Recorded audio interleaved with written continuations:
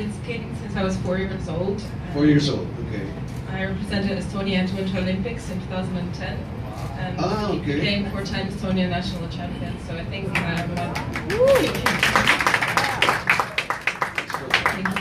I think my best performance was the qualification for the Olympics to receive a spot for my flag at the Olympics.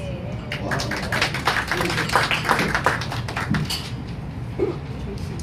Well, I grew up skating in the Northern California area, and I trained at the rink, ice rink owned by the famous cartoonist Charles Schulz, who created Snoopy. Yes. And he had a very big passion for ice skating. His whole family was ice skaters, and his incentive for creating an ice rink was to pursue the entertainment side of ice skating rather than the competitive side.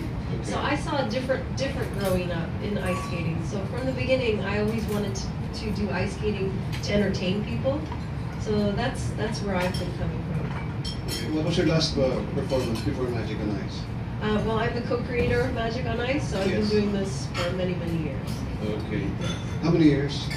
Oh, more than 15. Yeah. Wow. Okay.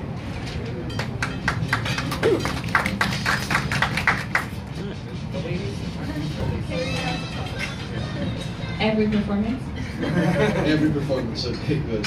Yeah, when it's your passion, you enjoy every single one because every audience is different and every show is different, every cast is different, every producer is different, but every experience and every time we perform, it's magic.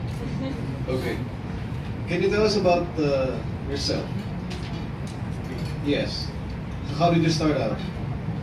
Well, again, like I was saying earlier, I started very young as a child performing magic, just an interest, something to play with my friends and do simple card tricks. Okay. And then I caught the magic bug, and it was something that I really enjoyed, and I started studying hard and began creating my own illusions.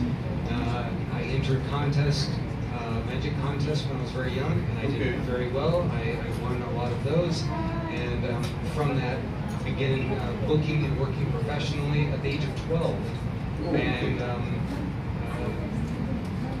been doing it ever since. Okay. Final question: how was it like working with Madonna? That was actually some of the other members of our production team that are back in Las Vegas. This is just the principal performers and some of our technical crew, but our creative team is the team back in Las Vegas, and they're the ones that actually worked directly with her. Well, I think your team is the best. Thank you. Yes.